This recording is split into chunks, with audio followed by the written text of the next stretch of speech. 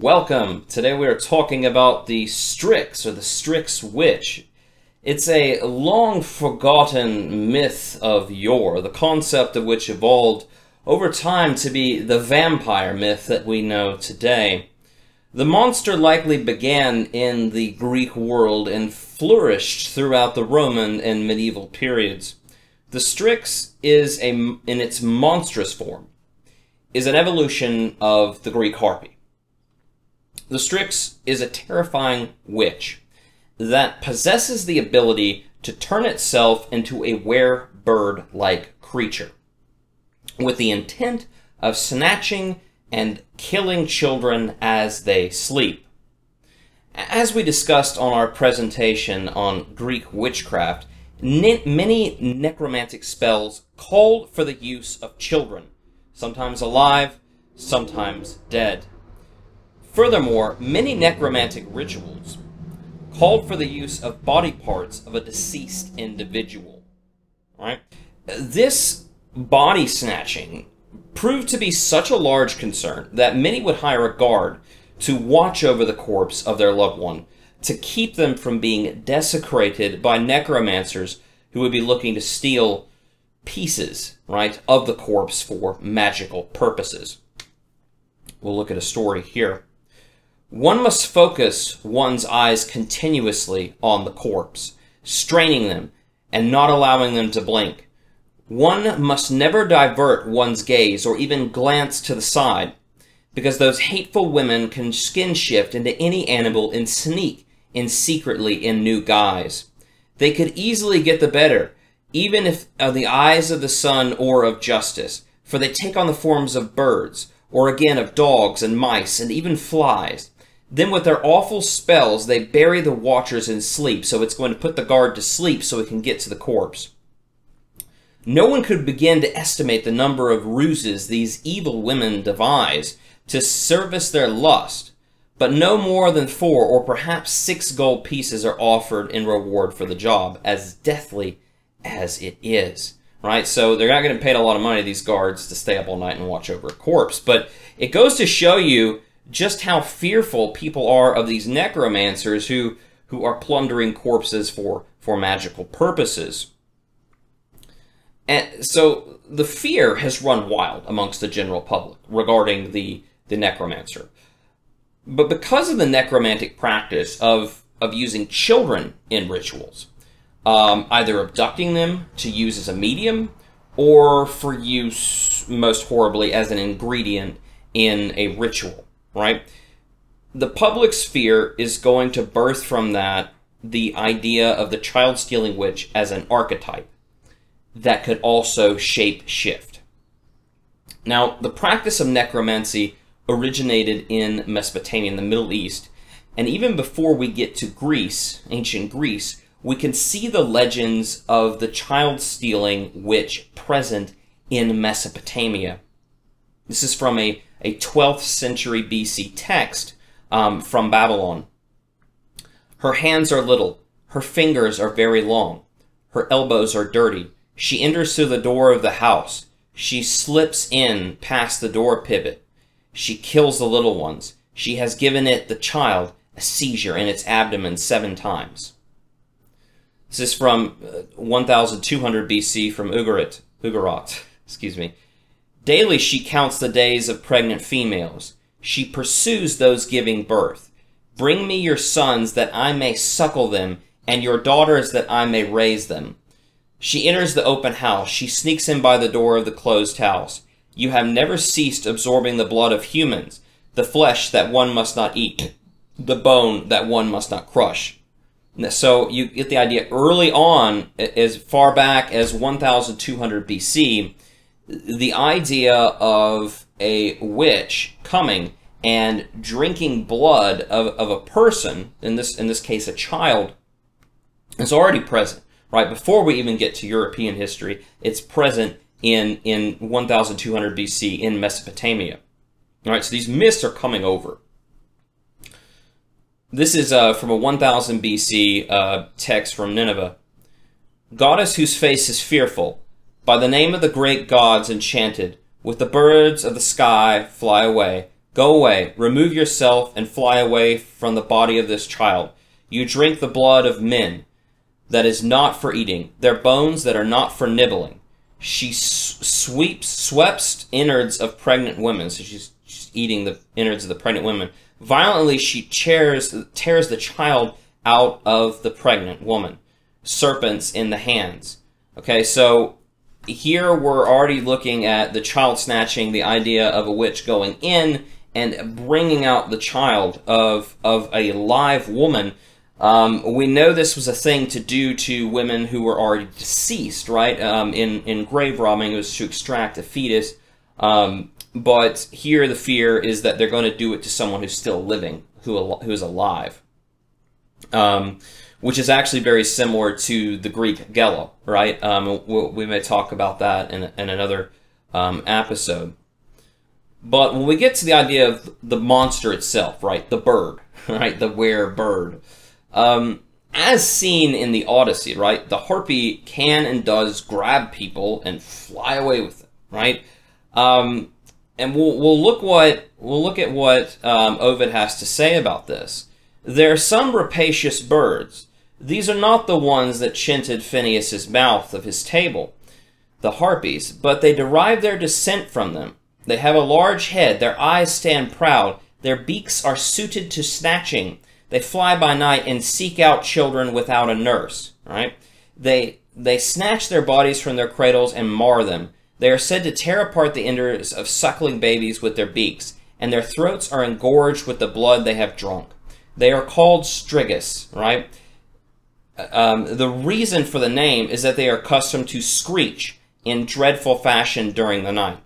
Whether then these creatures are born in avian form or they are created by means of a spell, and a Marcian dirge transmutes old women into birds.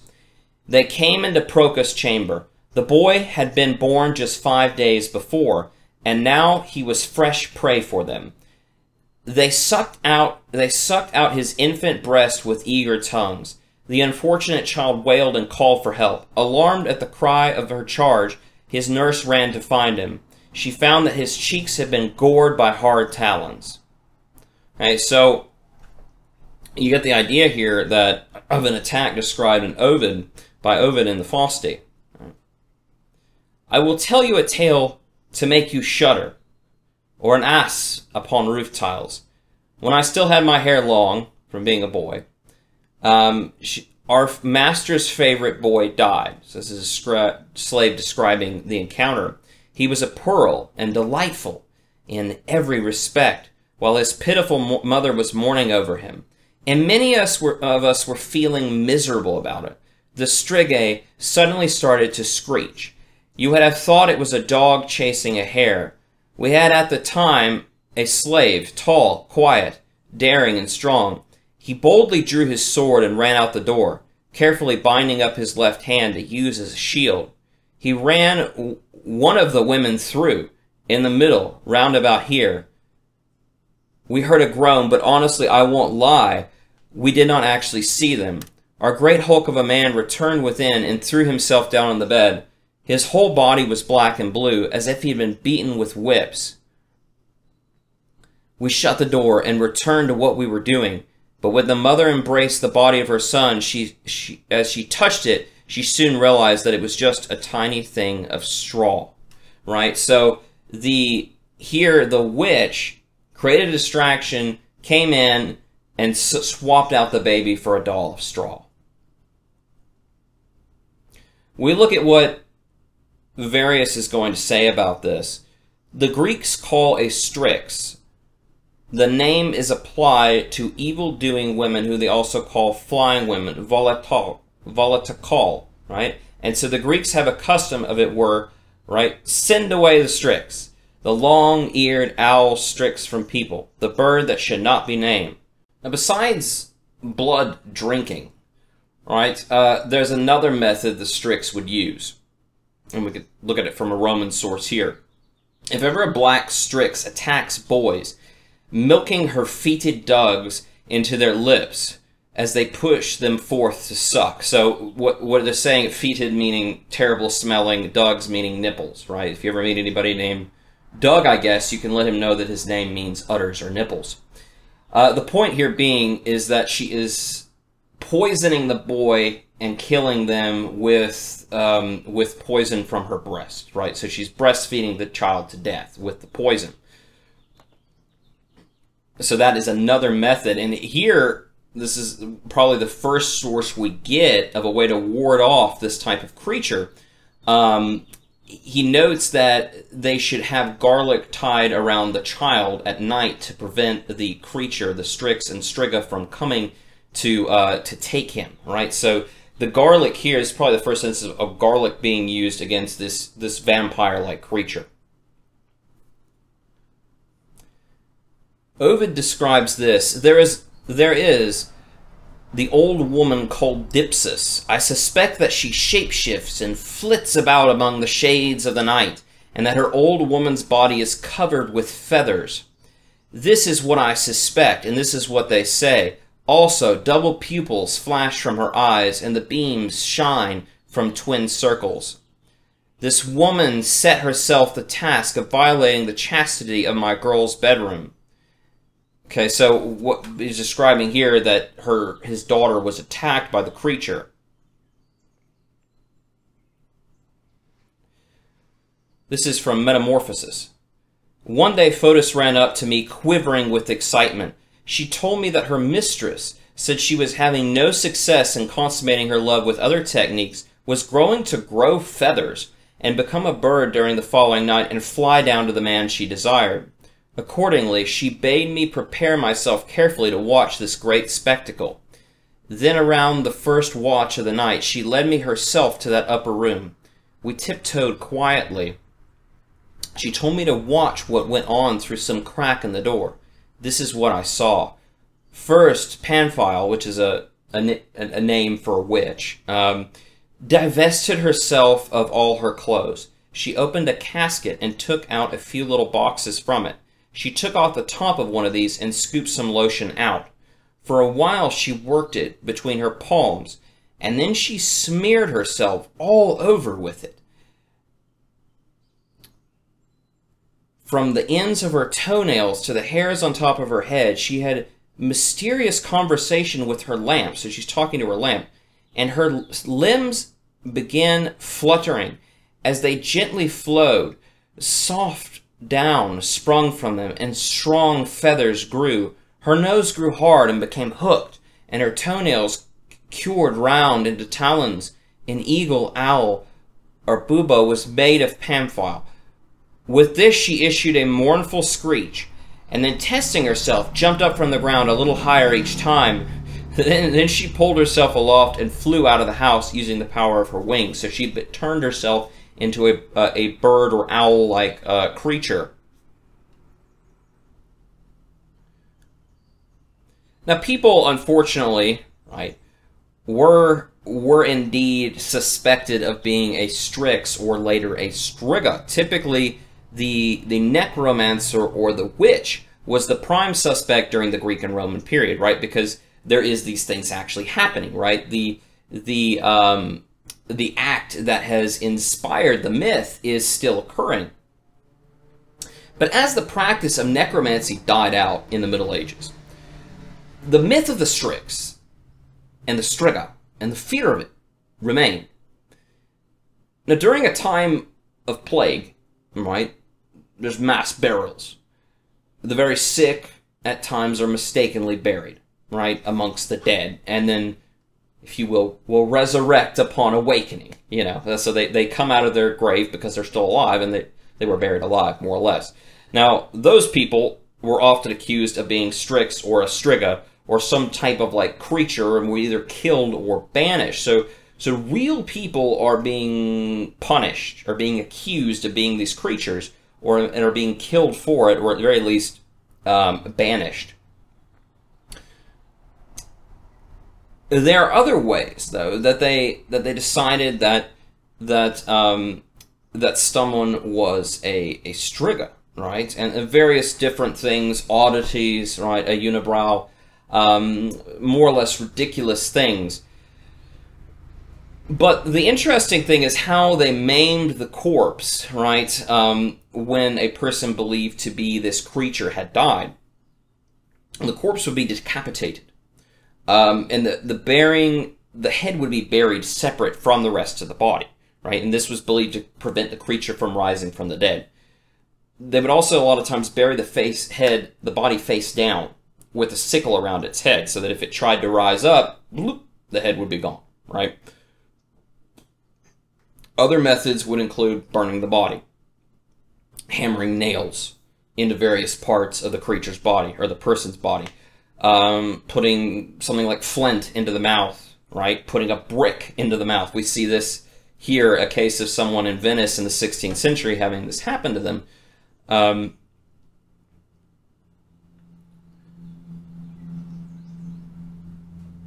Another one is exhuming a body in the presence of a priest, getting it blessed, and then having them reburied again, right? So all of this is happening. People are dying. People are being accused of being this type of creature, and people are dying because of it. So much so that government action is going to be taken. And you know it's bad when the government gets involved, right? No one should take it upon himself to kill another person's serving woman or maid on the basis that she is a striga, because such a thing in no way we believed is in no way to be believed by Christian minds, nor does a woman have the ability to devour a person alive from the inside, right? So this is the church clamping down on some of these superstitions out here. This is the Edict of Rothery, right? So they're clamping down on a lot of these wild, fantastical, folkloric ideas that don't mesh well with Christianity. We talked about in previous episodes, before we get to the witch hunts in the Renaissance, right? And in the early medieval period, the church has this concept of well, the witch isn't real, right? Because that's not a Christian thing, right? They don't have those powers. And so persecution is a rare thing of those types of individuals. And so this is the church combating such hysteria and trying to combat belief in magic and of witchcraft in general. This is another one. If a woman has called another a striga or a herbal witch, she is said to pay a fine of 12 solidi, right? So in this one is just a fine. If a person has called another a heraburgius, which is said to be a strioportius, right, or a porter or an assistant of a striga, or one who is said to carry a cauldron to where the striga make their meal, and has not been able to substantiate the allegation, he is to be liable to pay a fine of 2,500 denarii. Wow, that's a lot. If a person has called a freeborn woman a striga or a prostitute and has not been able to substantiate the allegation, he is to be liable to pay a fine of 7,500 denarii, which is massive. If a striga has eaten a person and has been convicted of it, she is to be liable to pay a fine of 8,000 denarii. So that's interesting. There's not a death penalty here. If a striga has eaten a person and been convicted of it, they have to pay a fine. So there's no mention of death there, but I'm pretty sure the capital punishment, it goes without saying, is involved, and that's from 507 AD. This one, if anyone is deceived by the devil and comes to imagine in the fashion of the pagans that a man or a woman is a striga and is eating people, and for that reason burns the woman herself or gives someone else her flesh to eat or eats her himself, he is subject to capital punishment, right? Which makes sense. But you see the idea of the church here. If anyone is deceived by the devil and comes to imagine in the fashion of pagans that a man or a woman is a striga, right? So a Christian shouldn't be having thoughts of the idea of a striga existing, right, in the first place. It's probably going to be why the myth really begins to die down and become isolated in pockets of Eastern Europe over a long period of time. So like places like Romania, Poland, Bulgaria, those myths are going to hold on, but most of Europe this myth begins to die out, and it's partly because of the church clamping down on it. And rightfully so, because people are, dying. Similar creatures we've spoken about to some degree in the demons of the ancient Greek world would be the Lamia and the Gelo and the Mormo. Right, we'll mention the Gelo and the Mormo now. At any rate, the author of the Secret Book of Solomon says that Gelo kills embryonic babies, all the ones that slip from the womb. Right, so what they're talking about here is a stillborn child. The Gelo has done that. But the prevailing opinion these days ascribes the ability to old hags, right? So again, the witch is shape-shifting into something. It provides them with wings and sends them unseen into children's homes. Then it has these women suckle the children and themselves suck all the, as it were, moisture out of them. At any rate, the women that attended childbirth called the newborns that waste away Gelo devoured, right? So you're talking about stillborn, most unfortunately, stillborn children. The things that terrify children when they hear them refers to Mormo and Lamia. Mormo was a Corinthian woman. She devoured her children and then in the evening flew up into the sky for some reason. Right? So, this is a story that's going to be told to children to scare them about the Mormo, right? Misbehaving children. But we can see here that these people have a very deep-seated fear for their children. Right? It's a ancient boogeyman, if you will, inspired by possibly and probably necromantic practices, because there is a strong correlation there, right? But people are always been, right, fearful of harm done to their child. They're certainly with good reason, right? And so we see various manifestations of that, right? So throughout all these videos we talked about, I hope the one thing you've really noticed is that imagination is king in the mind of the ancient person, right? The logical answer is often dismissed in favor of the fantastical one, all right? That is the common theme throughout the vast majority of the videos we've made, right? Which is why things enter into the realm of mythology. Right? Why did this happen? What is that, a tornado? No, that is Typhon, the god of all monsters, right? So certain things that science could not explain, or that perhaps science could explain, the fantastical was often preferred, right? There were people who believed that there was no such way the Strix existed, or had doubts about it, right? But the fantastical would rather be believed than the logical. Saw what the church had to say about it, right? That's an imagination of the pagan mind, right? These monsters are. No good Christian would believe in such a thing. What we see earlier on, that there's doubt, right? Placed even earlier with what we're about to read from Pliny. Pliny has the following words here: the only female creatures to have nipples on their breast are those that are able to nurse their offspring.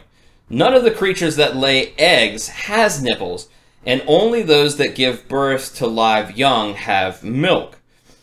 The bat is the only bird that has the milk, for I consider the claim made of strigas that they milk their dugs into the lips of babies to belong to the realm of stories, right? So that's earlier on, much earlier on, right? The early Roman period, right? The Roman period. There's doubt, right? This is a fantasy, this is a story, but people believed in it regardless of what maybe more educated minds believed. And the power of folklore, of imagination, proved far more powerful than the world of logic and reasoning in ancient times. And so we see interesting things like this evolve, right? The Strix becomes the Striga. The Striga becomes the Strigoi. The Strigoi becomes the vampire, right? And so the legend evolves and remains among us to this day. The Lamia bears also some resemblances to the fantastical creature of the Strix. Right, so we'll take a look at this primary source here by Gervas of Tilbury. On the subject of the amazing things in this world, there is the question of the Lamia and the Draki. Of these two classes, Lamia are said to be women who penetrate houses by night to disport themselves in them briefly. They open storage jars, go through baskets, drag children from their cradles. Medical specialists affirm that the Lamia, which are commonly termed masqué, or in French, stria, or striga, right, are the nighttime fantasies, right? These result from the thickening of the humors, which has an effect upon the soul of people as they sleep. Now, so here they're offering, as early as here in the Middle Ages, right, they're offering a medical explanation for what's happening here. They derive their name, Lamia, because they lacerate babies. Larvae, by contrast, as it were, the fantastical visions of Lares, which take on the forms and appearances of people. They are not people, but illusions taking on the shape of people by some secret divine leave. For demons can do nothing without divine leave, whether it pertains to the human body or the human mind or the soul. So this is what they're saying here is, in this Christian world, they can only be demons because we don't believe in any of this other stuff, right? They enter houses, attack people in their sleep, and inflict tangible dreams upon them. By this means, they make them cry out. But they also, as it appear, kindle lamp, pull people's bones apart, sometimes also fixing them back together again in chaotic arrangement, drink human blood, and transfer little children from one place to another.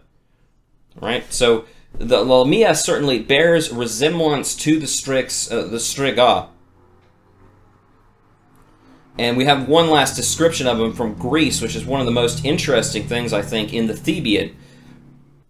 Lamia is a monster conceived in the deepest parts of Acheron, in the Furies' unspeakable halls. The monster had the face and breast of a girl, but from her head there rose a snake, hissing continuously, parting her ruddy forehead. Then this dread blight slid into rooms by night with a scaly gait. Her bottom half also consisted of a snake. She snatched newborn souls from the bosoms of their nurses, devoured them with bloody bite, and grew fat on the grief of the land. When the monstrous killer, Corybus, the Greek hero, encounters her, Lamia was holding the bodies of two small children and had already hooked her hand into their guts, right? So you get the idea here. This is a child, another child-snatching creature, which is similar to the Strix, right? Which is drinks blood, preys on children, grabs them, takes them away, and devours them. And people are very afraid of their children and for their children, and for good reason, right? People have always been fearful of their children and these boogeymen, right?